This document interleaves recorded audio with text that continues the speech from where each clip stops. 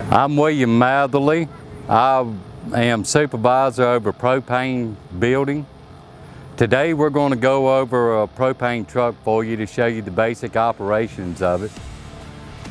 Right now we'll go over loading the propane truck.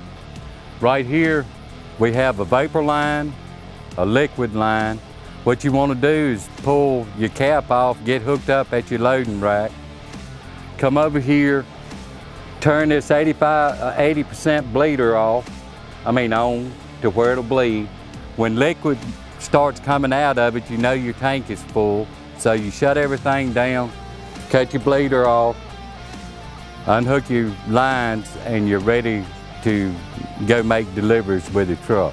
Now we'll go over basic operation on how to make a delivery with a propane truck.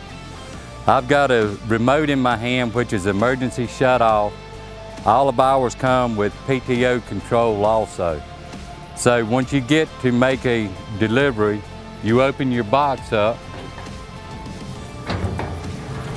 Inside your box you have a belly valve control.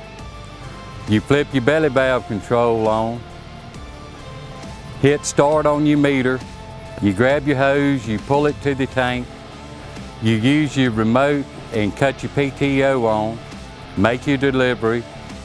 Once your delivery is complete, you come back to the truck, you hit stop on your meter and then print, so you can print a ticket, you cut your PTO off, and your delivery is complete. It's very little maintenance that you have to do.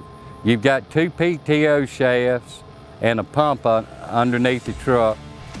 You need to grease your PTOs and your pump, I'd say once a month, depending on how much you use the truck.